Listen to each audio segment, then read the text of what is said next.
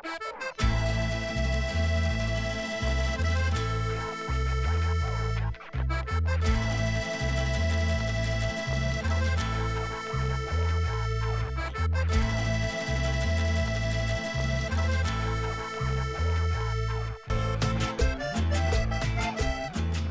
people don't know that Day of the Dead is not about death.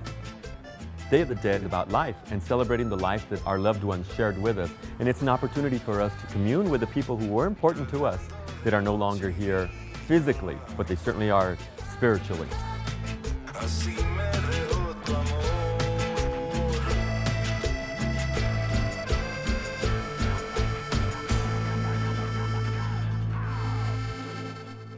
An ofrenda, basically, if you literally translate it, is an offering. And we're offering our loved ones an invitation to come visit with us, spend time with us, and remember them. So the ofrenda is part of the altar, and what we put on there is what they liked and what they were like.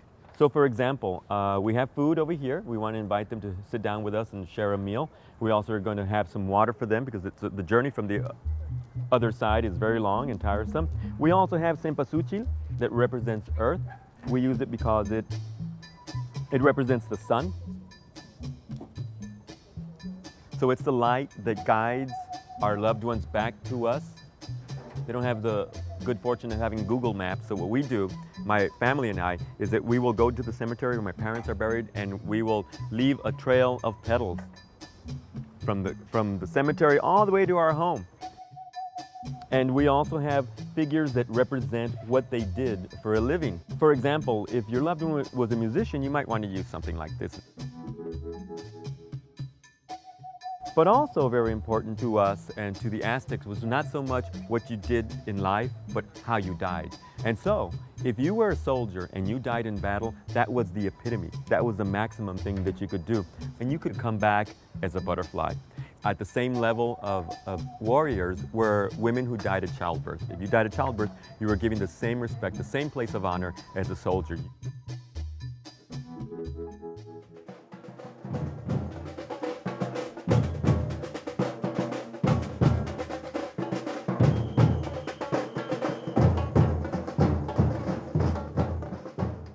She was waitressing. She lost control of her car and hit a pole and hit 2 trees and it burst into flames. So it was a very fiery accident. And she was a beautiful girl inside and out. These are all things that she enjoyed, so that's what we put on the altar for her for today.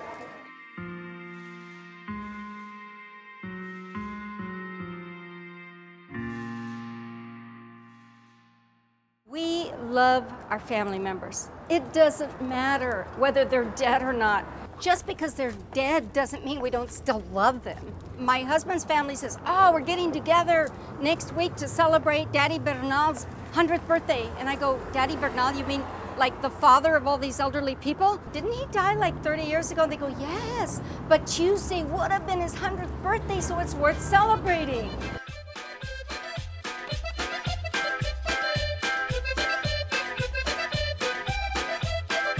I gotta pick up some bread. Not the kind of bread you make sandwiches with. Bread for the dead.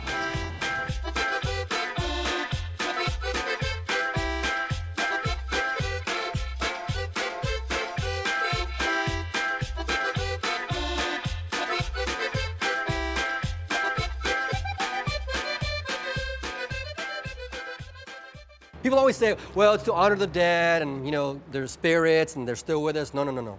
If you don't remember them, they get really upset and they come back and haunt you. I mean, they'll come destroy your house, cause problems, divorces, affairs, real drama, real telenovela.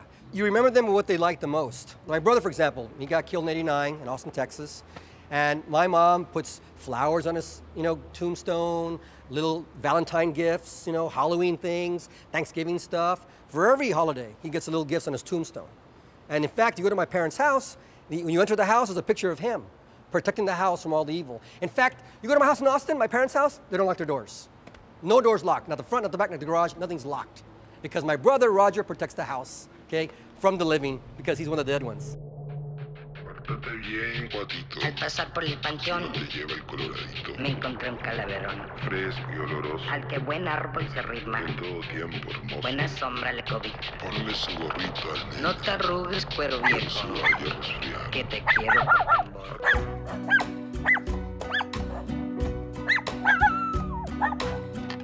Ay, hola, bienvenidos. ¿Cómo están? Pasen.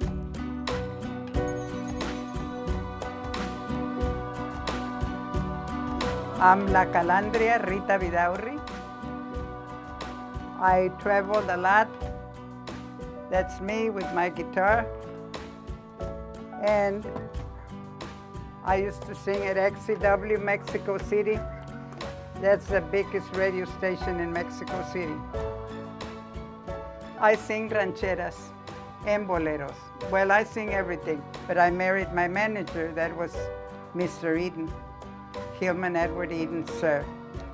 He's the one that put me away not to sing no more, but it was because he was jealous. That's when I had that picture from the Jack's Beer, and everybody was after me.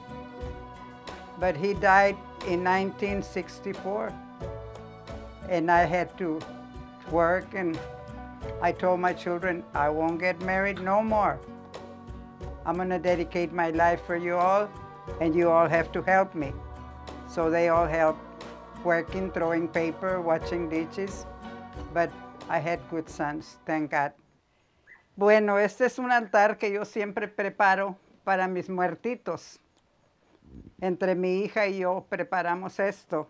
Es mi única hija que tengo porque ya se me murieron mis 3 hijos. Y aquí están los 3, Lío, Rogelio y Eduardo. Y este es mi esposo, que en paz descanse, que era muy noviero. You know, when they were little, when they were young, they all lived here in this house. I had a piano for them to practice, and they didn't want to.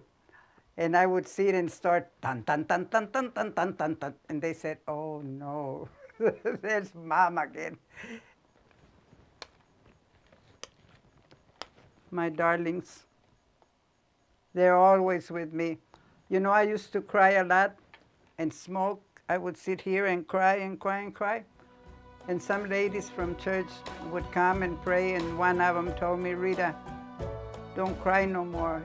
Let them rest in peace, because God lends us our children, and He takes them when He wants them.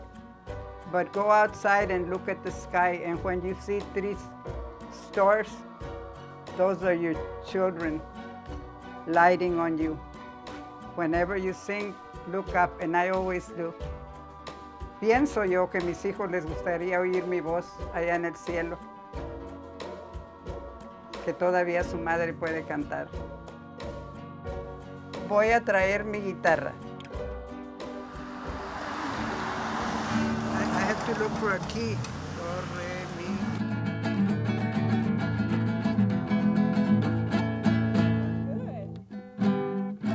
I haven't played in ages. De la Sierra Morena, cielito lindo, vienen bajando un par de ojitos negros, cielito lindo de contrabando.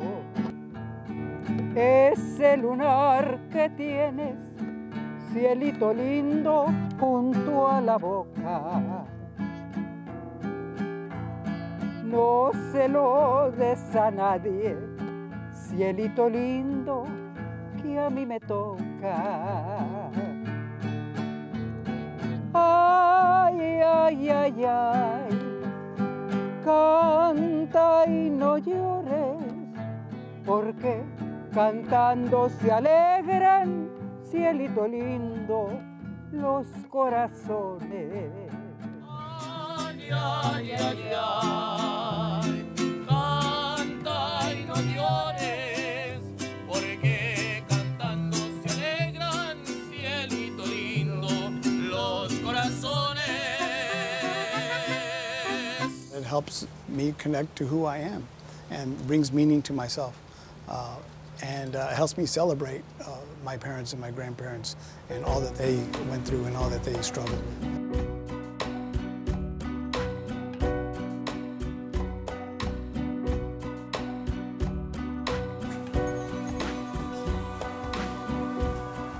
My great-grandmother was Indian. My great-grandfather was Spanish. And from them was born my grandmother, mestiza. And from there, my mother, and from there, me. So 4 generations back, you have them there. Life is passing, and death is always with us.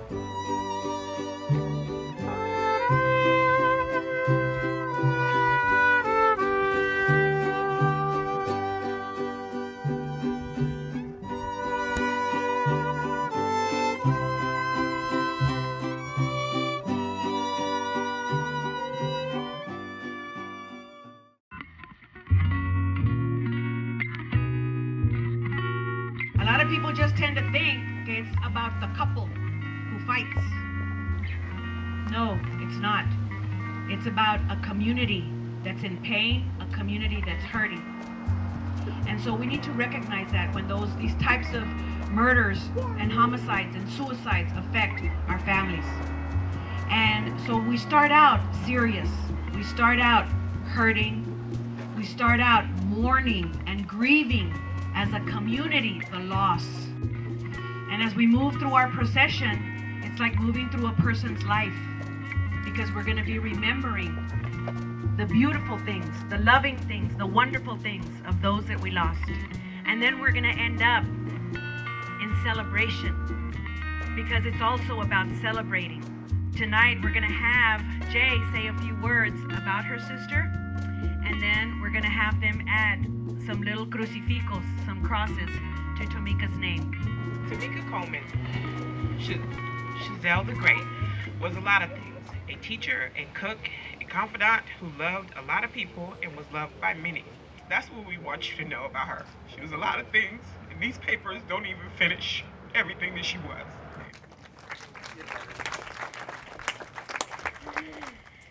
Jay, add on the crucifixes to Tomika's name.